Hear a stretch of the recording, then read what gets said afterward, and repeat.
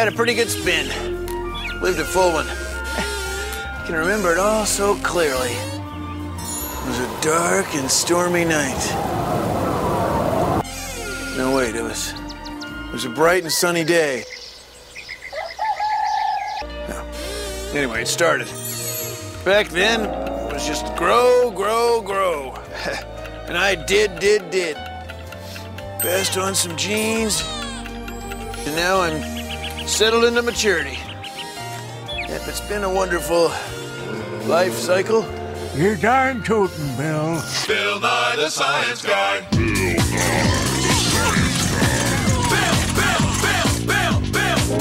Nye the Science Guy. Science rules.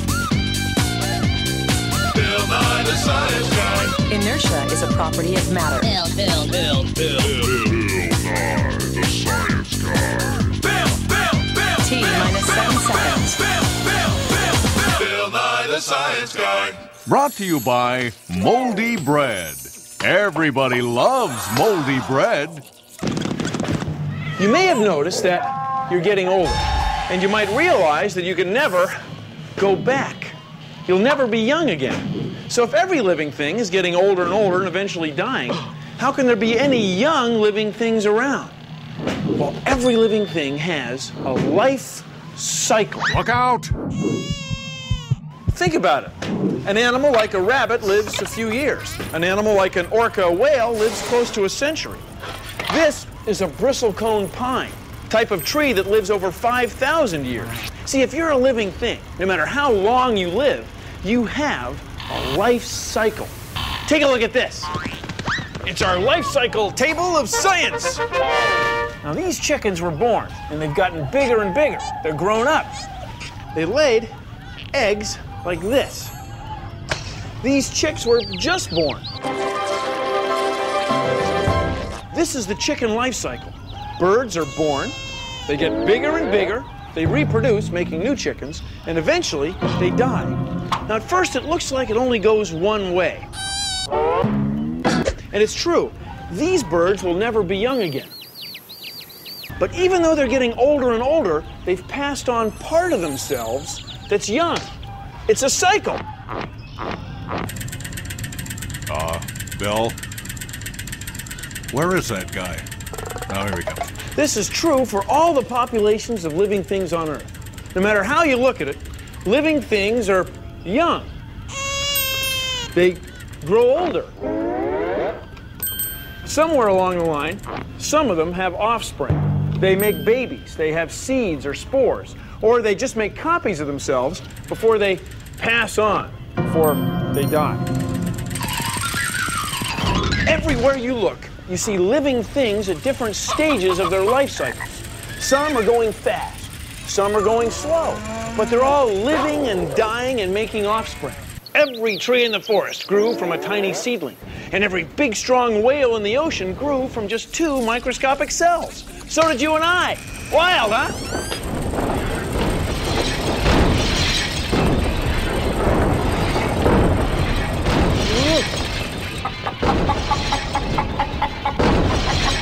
Are those your eggs?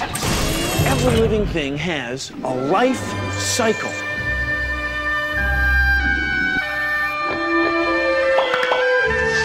A life cycle.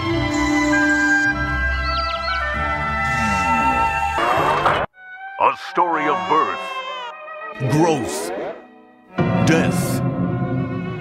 Birth, more growth, death. You want reproduction? We got that too. One life cycle to live. Experience it again and again. No! I'll never eat an omelet again, no! Ah! Here's a cool experiment to see how mushrooms reproduce. All you need is a single mushroom. Use a mushroom from the store. Wild mushrooms can be poisonous. Death. Break off the stem and set the mushroom cap on a black piece of construction paper. Set it someplace cool and dry overnight. Look, people, I'm not asking for much here. All you need is a mushroom and a piece of paper. Check it out. These are spores. They're a lot like seeds. In the undersurface of the cap, there are tiny spores, each a single cell. A spore is a tiny little piece of a mushroom that grew and attached to the paper. Right now, they're just sitting here, waiting. But if we put them somewhere where a fungus likes to grow, like out in the woods, these spores will grow into adult mushrooms. The spore-bearing body or mushroom comes at last into the light, like dainty dancers in a pageant of fairyland. When you look at trees, you might not think they're like us. They don't run around, for one thing. They don't eat. They make their own food from sunlight without going anywhere. They just grow. Think about this. When trees go to reproduce, to make new young trees, they start out with seeds barely bigger than the eraser on a pencil. And when humans have babies, we all start out as cells barely bigger than the point on a pencil. Now, why do living things do that? Why do living things have life cycles from tiny or small to big or very big? Whoa. Trees are big. And if a tree had to have its offspring full grown, well, trees would be huge. And it would be hard for trees to spread their offspring around. See, right now, trees get help from animals like squirrels. They carry the seeds, the nuts, to other parts of the forest. But if a squirrel had to carry a full-grown tree on its back, Death. humans are the same way. We start out small and get bigger. Just try carrying your mother around sometime. That's why living things have life cycles. It's hard to do it any other way. Can we go now? See these dandelions? This one's at the end of its life cycle, but it's not really the end. These seeds will land, and they may sprout into new dandelions, which will grow and make seeds and die. Then it starts all over again. It's a cycle of life. Things are born, they grow, reproduce, and die.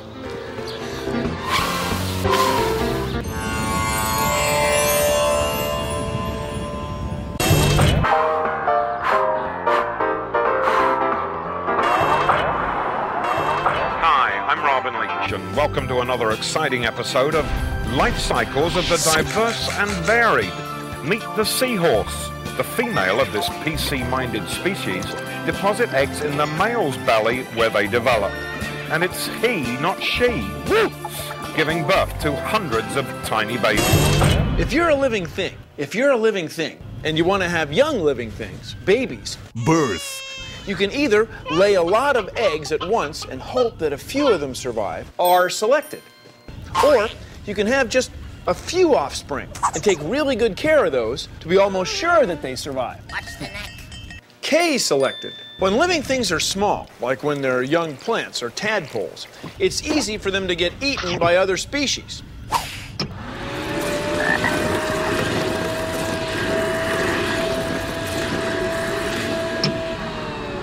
They might get wiped out in a sudden freeze or maybe a mudslide, but a few of them are almost sure to grow up to become adults.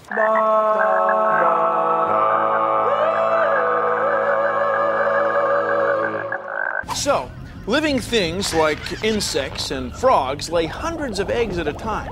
By the way, the ones that get eaten are a big source of food for the eaters. They help those living things keep their life cycles going. Some species, for example, our moms and dads, have babies just one or two at a time, and they protect them, us. That way almost all of us grow up. We sure do.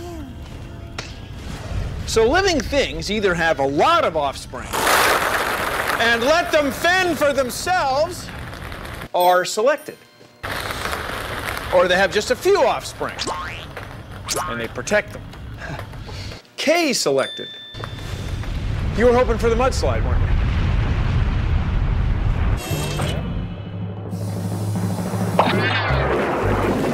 The amazing metamorphosis! Thank you. Tonight I will transform this common caterpillar from a many-legged, wingless creature to a lovely winged thing we know as a beautiful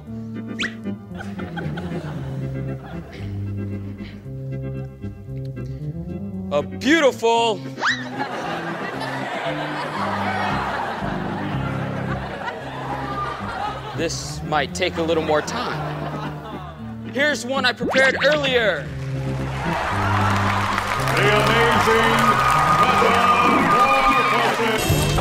If big organisms and little organisms are all living at the same time, how do they work out how long a life cycle to have? Well, please consider the following. Well, the answer is they don't, at least not at first. See, trees need water and sunlight to grow. They're big and tough, but they all start out only this big. When they're small, seedlings, they're competing with each other and other small plants in the forest, like ferns. Plants like these can't get as big as trees. Their stems aren't made of stiff enough stuff. Their roots aren't robust enough to reach down deep in the soil. And their fronds aren't big enough to reach up and out as far as trees can. But they grow fast. Faster than trees.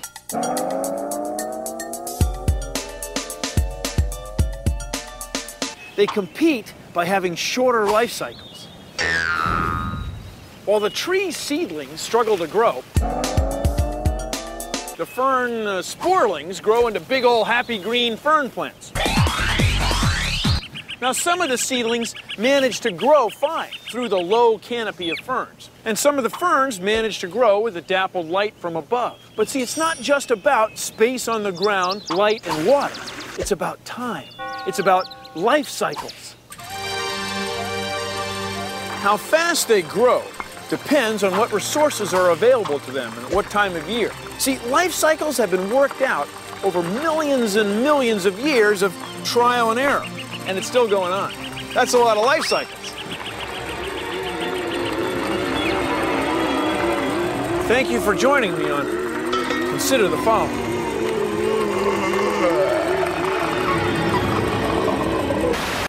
Organisms entwined. Most living things have something in common: birth, growth, reproduction, and death. This weed has a life cycle similar to ours. First, it's born. Birth. She was just born. Just born. Yep.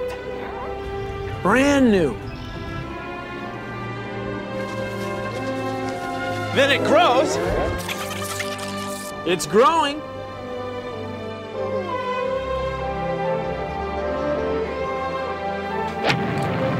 Yep, she's growing.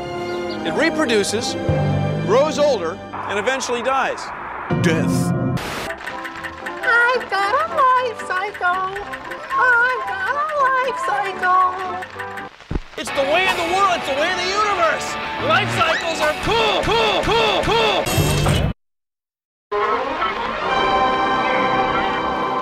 Wheat kernels were sealed with dead kings deep inside the ancient pyramids. They lay untouched for 5,000 years, 50 centuries. Scientists excavated these seeds and cultivated them. They grew. The seeds grew into new wheat plants. Growth.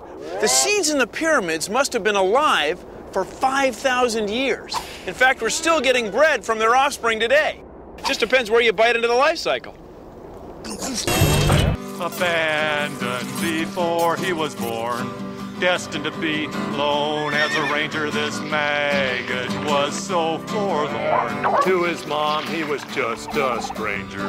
You see, his brothers and sisters, they'd all been eaten. Their life cycles could not advance. A few hundred years ago, most people believed that life could just grow out of stuff that wasn't alive. Worms just seemed to appear in the wood of ships. Mushrooms seemed to grow out of dead logs. Mold grew on old bread.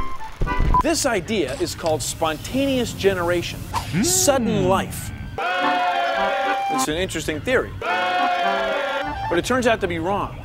Dead wrong. See, a French scientist named Louis Pasteur showed that all life comes from other life. He boiled broth, soup, in a bottle to kill anything that might be living inside. He fitted the bottle with a long neck so that nothing from the air could fall into the soup. And sure enough, nothing grew inside. But when he took the neck off, things started to grow. Mold and bacteria, all kinds of stuff. See, there are things in the air that are at a stage of their life cycle that's invisible to us. When they fall into soup or on a piece of fruit or on a piece of old bread, they can grow big enough for us to see. All life from life. Omne vivum e vivo, we used to say. What?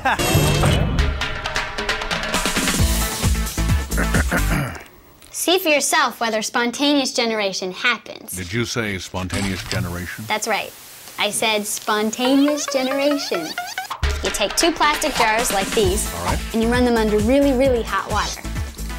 Don't burn yourself. Then you put a couple pieces of banana or other fruit in both jars.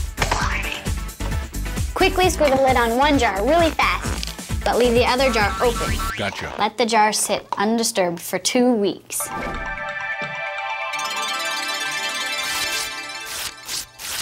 Better put your jars outside at this point. If you're lucky, you'll see some tiny maggots in the open jar. You were lucky. That's the first stage in their life cycle. They're baby flies. In the closed jar, no flies can lay their eggs on the fruit. Zip, none. No life cycles happening in here. For a life cycle to get rolling, you need a little life to start with. Life can't just appear out of nowhere. Let me write that one down. Housefly all cry in the morning. Housefly all cry all day. Cute little maggot that I once knew done sprouted wings and flown far away.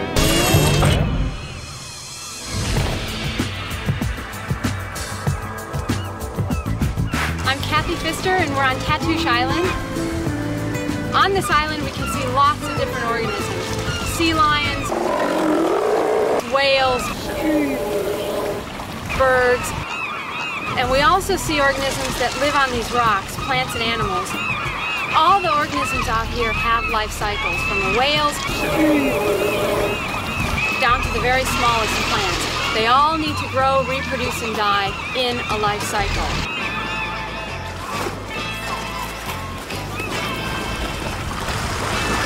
We're in the middle of an intertidal kelp bed, one of the most fast-growing plants on the planet. We also see that they have a variety of life cycles. Some of them will live for a year and some will live for 20 years or more. I've tagged this nice, slimy, slippery plant with a little bright orange tag that I can come back and find month after month and maybe year after year.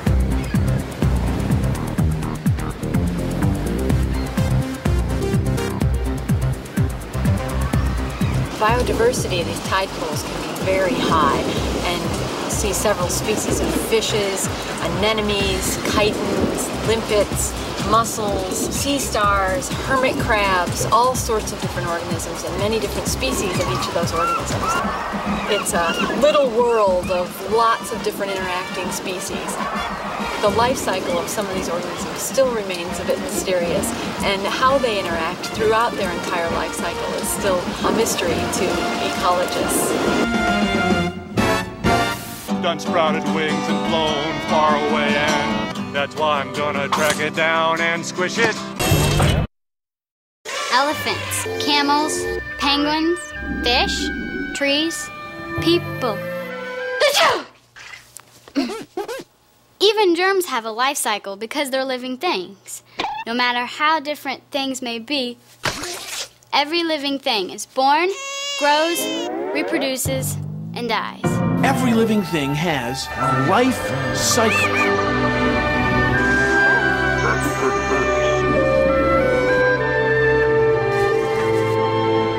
A life cycle.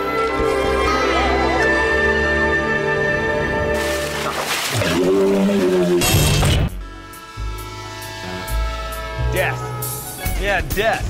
It's part of the life cycle. See, your life cycle is kind of like a transit system for your genes.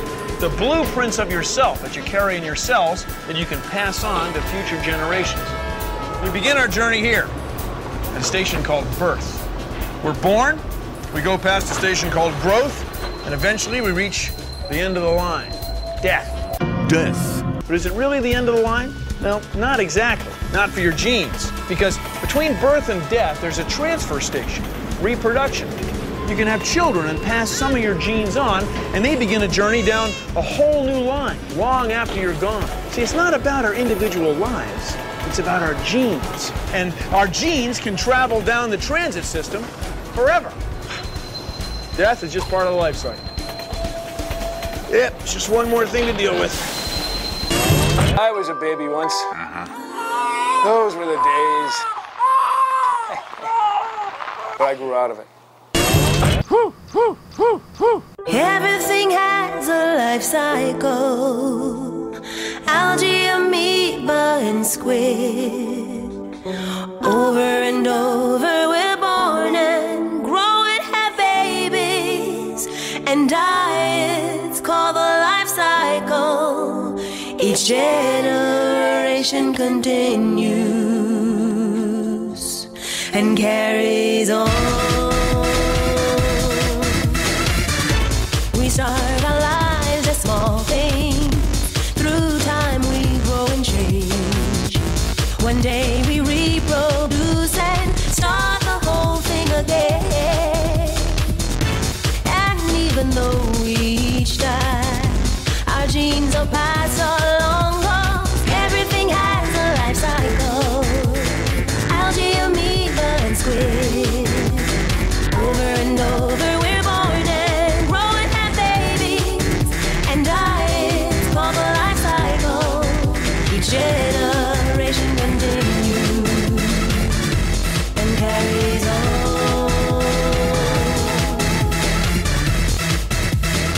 Well, that's our show. Thanks for watching. If you'll excuse me, I've got some K-select species discrete event models to assay. See ya. Produced in association with the National Science Foundation.